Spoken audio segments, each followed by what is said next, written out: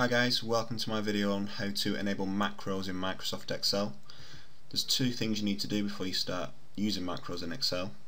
You need to enable the developer ribbon, and you also need to enable macros to run. To do this, go to File and then go to Options. To enable the developer ribbon, press Customize Ribbon, and then on the right hand side enable the developer checkbox. While you're here, press OK. We're going to have to go back into File again.